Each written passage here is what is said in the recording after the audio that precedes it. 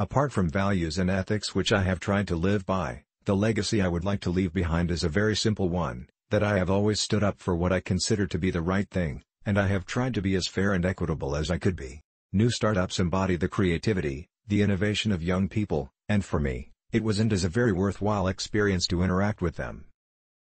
I have always been bullish about India's potential. I still am, and I feel India is a country that really has an enormous amount of potential and has the human capital to succeed. I will certainly not join politics. I would like to be remembered as a clean businessman who has not partaken in any twists and turns beneath the surface, and one who has been reasonably successful. I always felt that Nano should have been marketed towards the owner of a two-wheeler because it was conceived giving the people who rode on two wheels with the whole family an all-weather safe form of affordable transportation, not the cheapest. I'm the non-executive chairman of 9 or so major companies, and on the 9 companies, it's a little trying because you jump from one industry to another, as the case might be. But one had the reasonable knowledge of those 9 activities, and it's been an exciting job.